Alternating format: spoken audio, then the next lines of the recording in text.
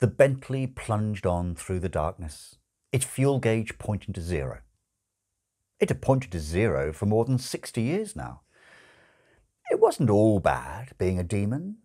You didn't have to buy petrol, for one thing. The only time Crowley had bought petrol was once in 1967, to get the free James Bond bullet hole in the windscreen transfers, which he rather fancied at the time. On the back seat, the thing in the basket began to cry, the air raid siren wail of the newly born, high, wordless, and old.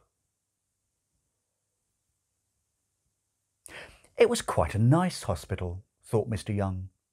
It would have been quiet too, if it wasn't for the nuns. He quite liked nuns. Not that he was, a left-footer or anything like that. No, when it came to avoiding going to church, the church he stolidly avoided going to was St. Cecil and All Angels. No-nonsense C of E. And he wouldn't have dreamed of avoiding going to any other. All the others had the wrong smell. Floor polish for the low, somewhat suspicious incense for the high. Deep in the leather armchair of his soul, Mr. Young knew that God got embarrassed at that sort of thing. But he liked seeing nuns around, in the same way that he liked seeing the Salvation Army. It made you feel that it was all right, that people somewhere were keeping the world on its axis. This was his first experience of the Chattering Order of St. Beryl, however. St. Beryl, articulatus of Krakow, reputed to have been martyred in the middle of the 5th century. According to legend, Beryl was a young woman who was betrothed against her will to a pagan, Prince Casimir. On their wedding night, she prayed to the Lord to intercede, vaguely expecting a miraculous beard to appear. And she had in fact already laid in a small ivory-handled razor, suitable for ladies, against this very eventuality. Instead, the Lord granted Beryl the miraculous ability to chatter continually about whatever was on her mind, however inconsequential, without pause for breath or food. According to one version of the legend, Beryl was strangled by Prince Casimir 3 weeks after the wedding, with their marriage still unconsummated. She died a virgin and a martyr, chattering to the end. According to another version of the legend, Casimir bought himself a set of earplugs, and she died in bed with him at the age of 62. The Chattering Order of St. Beryl is under a vow to emulate St. Beryl at all times, except on Tuesday afternoons, for half an hour, when the nuns are permitted to shut up and, if they wish, to play table tennis. Deirdre had run across them while being involved in one of the causes, possibly the one involving lots of unpleasant South Americans fighting other unpleasant South Americans, and the priests egging them on instead of getting on with proper priestly concerns like organising the church cleaning rota. The point was, nuns should be quiet. They were the right shape for it, like those pointy things you got in those chambers Mr. Young was vaguely aware your hi-fi got tested in. They shouldn't be, chattering all the time. He filled his pipe with tobacco. Well, they called it tobacco. It wasn't what he thought of as tobacco. It wasn't the tobacco you used to get. And wondered reflectively what would happen if you asked a nun where the gents was. Probably the Pope sent you a sharp note or something. He shifted his position awkwardly and glanced at his watch. One thing, though, at least the nuns had put their foot down about him being present at the birth. Deirdre had been all for it.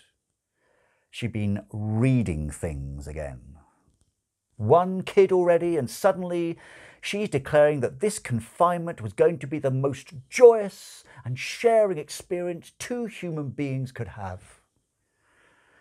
That's what came of letting her order her own newspapers.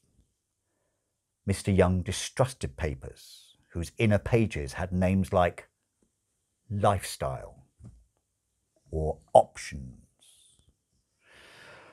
Well, he hadn't got anything against joyous sharing experiences. Joyous sharing experiences were fine by him. The world probably needed more joyous sharing experiences, but he had made it abundantly clear that this was one joyous sharing experience Deirdre could have by herself, and the nuns had agreed. They saw no reason for the father to be involved in the proceedings. When he thought about it, Mr. Young mused, they probably saw no reason why the father should be involved anywhere.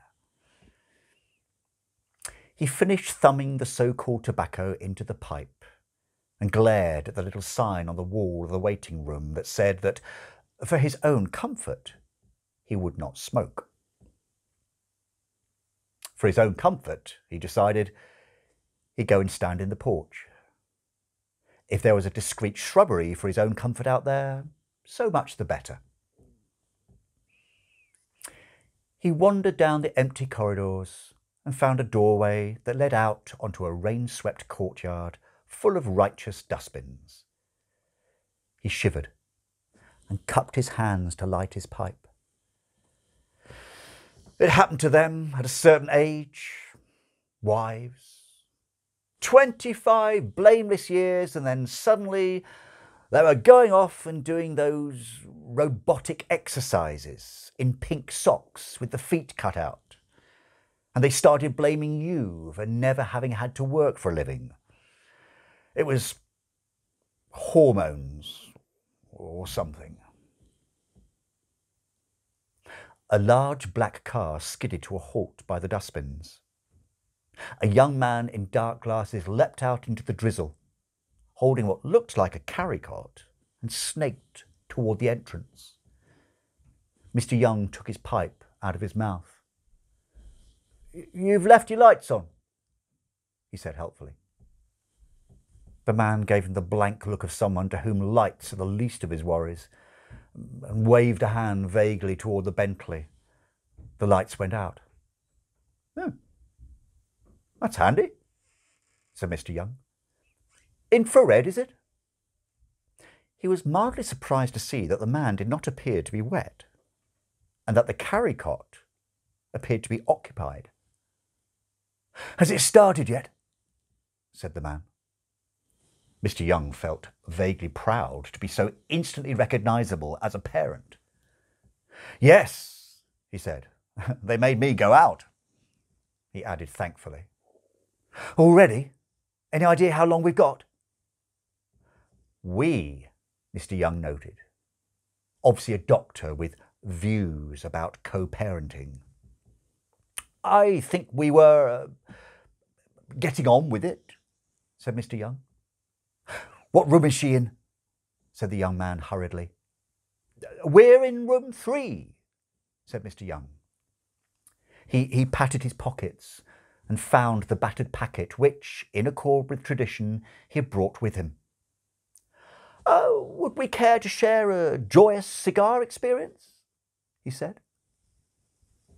But the man had gone. Mr. Young carefully replaced the packet and looked reflectively at his pipe. Always in a rush, these doctors, working all the hours God sent.